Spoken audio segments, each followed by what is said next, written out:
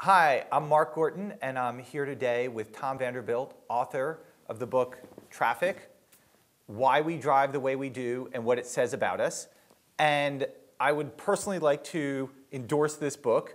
It is one of the best, most readable books on the subject of traffic and transportation, which is admittedly a somewhat obscure genre. It seems like one of the big themes in your book, and you have whole chapters on this, is almost how completely unaware drivers are of their own behavior and the own implications of their behavior. I sometimes wonder if I should have called the book Feedback, because so much about this is just people responding, whether traffic in general or the way we behave in an automobile is responding to feedback. And you drive to work, you come home, you may have been involved in some sort of close calls, there may have been situations where you wouldn't have been able to avoid something had it gone wrong, but we don't sort of get those messages. And every day that you don't get into a crash sort of emboldens you. Is a company called DriveCam? Is that what it's called?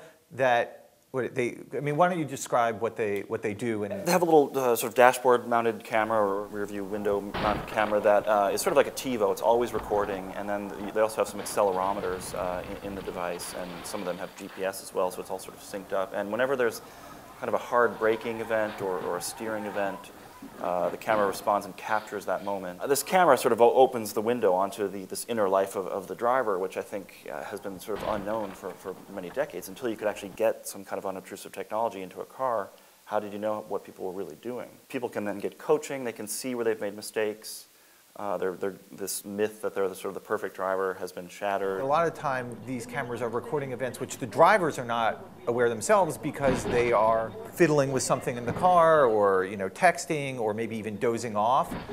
And I mean, it's sort of amazing that you have these situations where the driver is completely unaware what's going on, and sometimes these cameras are filming like people on the street who are almost getting killed, and unless the camera captured this, the driver would have no idea that it happened because they were distracted. There's the famous gorilla video by Daniel Simons, the cognitive psychologist. They have a book coming out called The Invisible Gorilla. Their whole idea is when you might be looking for something else, you might be looking for a car, for example, at an intersection, is a car coming? If something comes along that doesn't match the sort of attentional set of what your mind is primed to see at that moment, you may in fact miss it, even though you're looking right at it. And they call these looked but did not see crashes, which is a curious phrase. One of the things that you get from your book is this sense that, drivers, there's something about the bubble of the car that kind of disconnects people from the outside, and that people are almost kind of completely unaware of the impact that their driving has on people outside the car. Yeah, I think both philosophically and literally. They do interesting tests where they kind of cover the speedometer with tape, and then put people in different sorts of cars that have a quieter cabin. People actually drive measurably faster in cars with quieter cabins. And I was just looking at an ad for the new Acura. Has all sorts of noise canceling, active noise canceling technology that screen out unwanted engine noise and sort of making the cabin yet even more quiet, reducing another source of the sort of feedback that's coming through the cabin, and just kind of shutting the driver off from that external world. And of course, drivers themselves are now taking that a step further by, of course, engaging with mobile devices, which, if you thought it was bad before, that level of separation, now, it's gone beyond a whole other order. Let me see if I can find this in your book. Vehicles are moving at velocities for which we have no evolutionary training.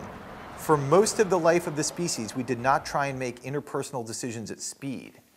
And it's real. Again, we live in a city where you have this interaction between people moving down the street at pretty fast speeds and the people who are on that street, and how they're almost in completely different worlds.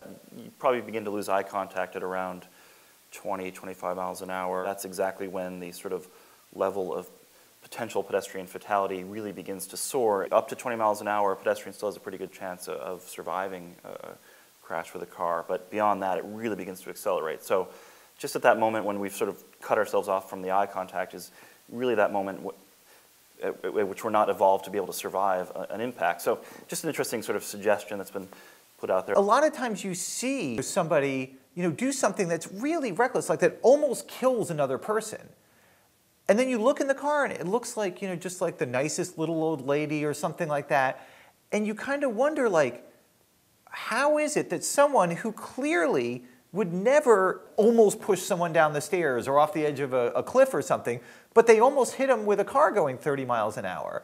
Yeah, I think the key factors are anonymity and, again, lack of feedback. And this is something that, anonymity, if you look at internet chat rooms, is a famous example. If you're signing on with, it's not your real name, you lose that sort of impulse to sort of behave in a civic manner, or there's less sort of social glue holding you together. When you're in a city, just turning through an intersection, and again, in a dense city like New York with a lot of people, there are times people really kind of force their way through an intersection with a car. And again, you talk about how almost people try very hard not to make eye contact because then they're not responsible for their actions somehow. The Chicago police did do some of these stings. I think stings, the sort of blitzes are worthwhile, kind of raise the profile of some of these issues. And the troubling thing was when they sort of pulled the drivers over and started talking to them to issue the ticket, a high amount of people just weren't aware that they were actually doing anything wrong. They say, oh, the light was blinking, the don't walk light was blinking, as if that meant the pedestrian couldn't be in the crosswalk.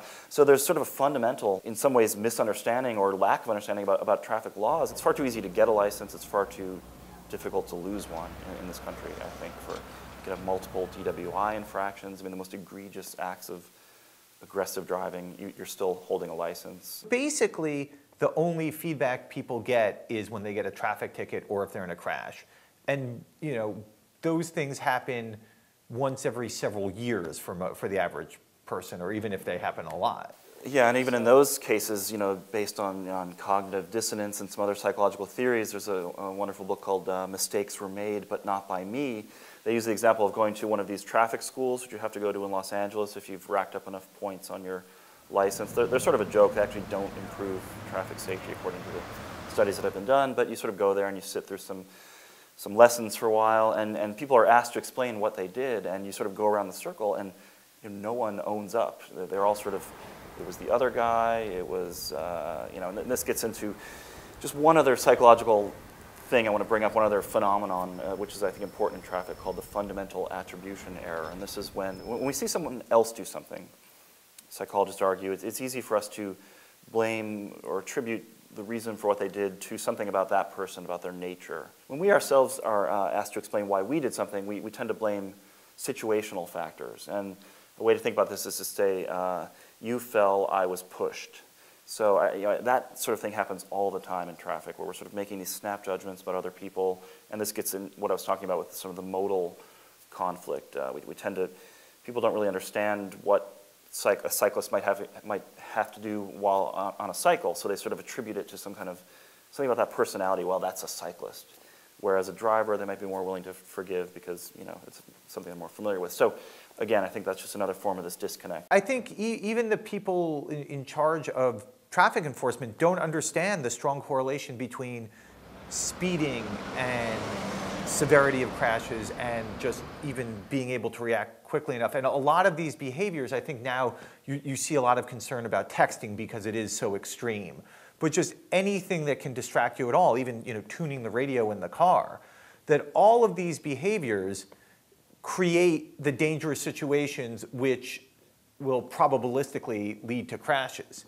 And so if you want to solve the problem and really reduce the number of crashes and injuries and deaths, you have to go after these root causes. You have to go after speeding. You have to go after red light running. You have to go after reckless driving.